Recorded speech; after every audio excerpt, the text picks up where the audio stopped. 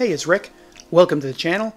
Today I'm going to be making a base and doing some lights and accessories on this Halcyon plastic power loader model from the early 1990s.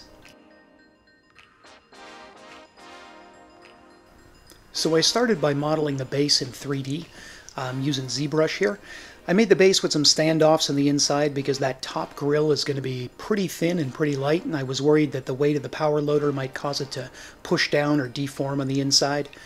Now you'll see here I've got some wires and stuff inside. I'm going to add all that stuff after and paint it all black just to make it look like there's stuff in there under the floor, like there's electronics and cabling and other stuff running through it.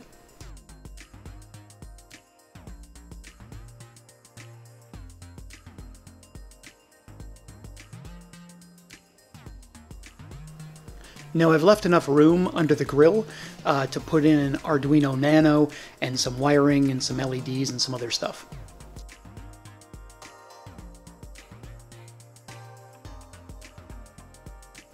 The first step is painting all the bare plastic, which I've done already.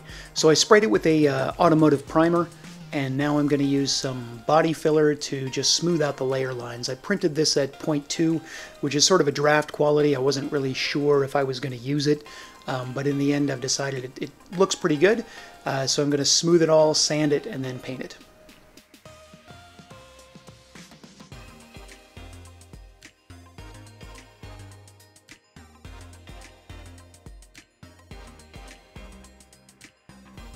This is a two-part Bondo as opposed to the air drying stuff that you can buy for filling pinholes and other stuff. So you should wear gloves with this, and be careful, don't get it on your hands or touch your eye or anything else. It is pretty toxic.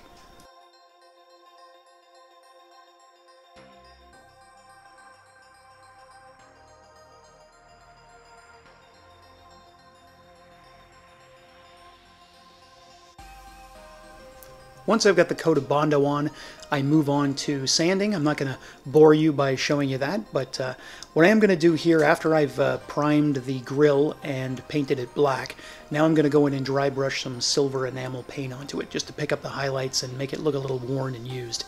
You can spend as much time on this as you want. I didn't really do a great job. I'm kind of just plowing through it because I just wanted to get this done.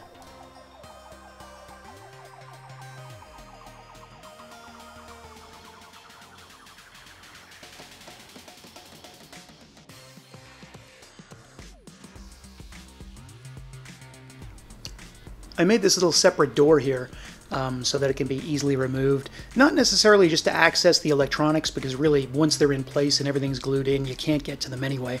But it's more or less something I'm going to glue on to the side to make it look like that panel has been opened like the movie. I'm using the same dry brush technique on the rest of the base as I did on the grill.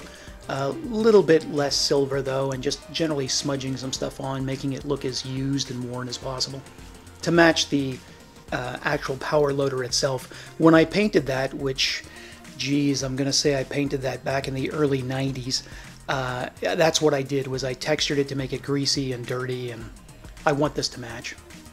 I'm doing the light on the top with what is called a light chaser or an LED chaser. That's where every light lights in a sequence and then turns off and moves on to the next one. And this can give the appearance of movement. The LEDs that I'm using for this are surface mount. This little top light, the emergency light on the top of the power loader, is so tiny, nothing else will fit in there except these things.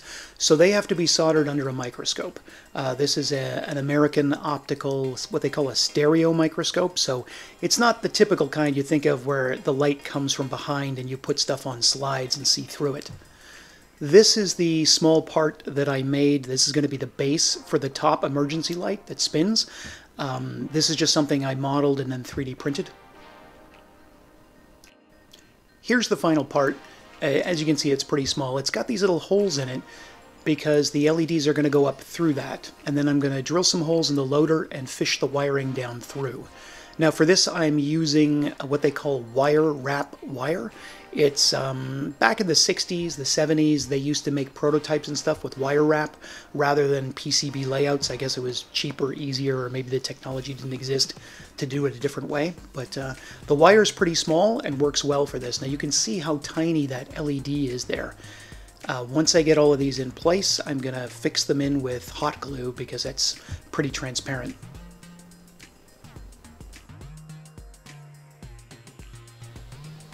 And here's the final product with all the lights glued in with hot glue.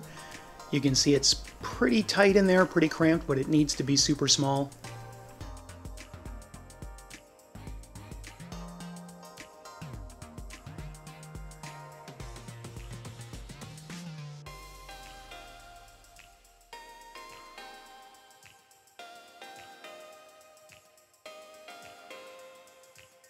And here you can see the power loader complete.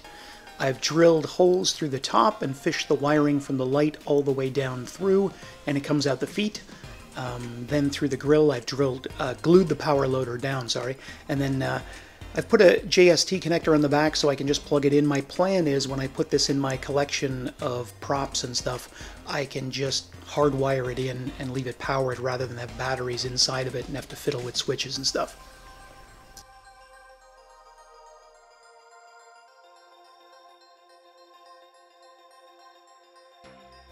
The other thing I've done was use the Arduino random function and put some LEDs down under the grate to make it look like there's some sort of an electrical short or something down there. And that's it. If you've liked this video, please click like and subscribe, and check back for more content. Thanks for watching!